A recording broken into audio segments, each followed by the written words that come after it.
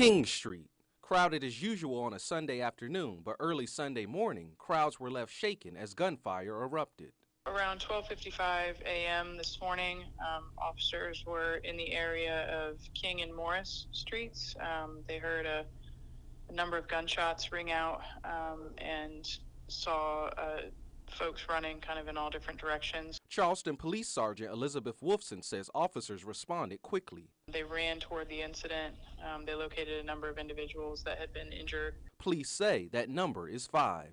They applied emergency trauma aid to some of the victims here, and all those folks have been treated at area hospitals for non-life-threatening gunshot wounds. Wolfson says officers also detained several people seen running from the area, 2 of whom were arrested for unlawfully carrying firearms.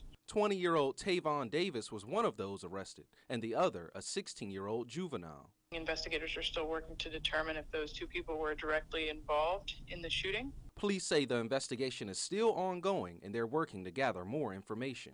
Detectives and investigators have been canvassing that entire area in an effort to get any video footage that's possible, either from businesses or individuals who may have been there.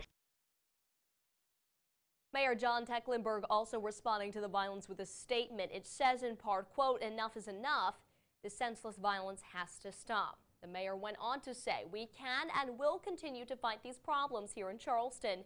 The mayor ended his statement by saying, "Public safety is the first and most important job of government, and regardless of party or ideology, we must all work together to stop the violence, keep our city and citizens safe."